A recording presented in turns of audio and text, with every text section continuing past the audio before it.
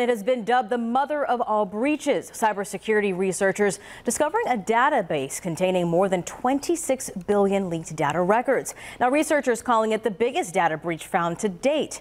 According to Forbes, records from users of Twitter, Dropbox, LinkedIn, Adobe, Canva, and Telegram were all found in this database. And many of us using these programs every day. So what do we do now, and how can we protect ourselves and our data? 7 News taking these questions to a local cybersecurity expert. The first thing you want to do is change your login, change your password, right? Now, changing password, what a lot of people do is they just go and take a password that they've used in a different account and put it there. And that's not what you want to do. You want to come up with a unique password, something that's memorable to you, but that's new. So you're not reusing it. And an easy way to do this across all the accounts we have is to have a password manager. The second thing we should all do is have two-factor authentication, right?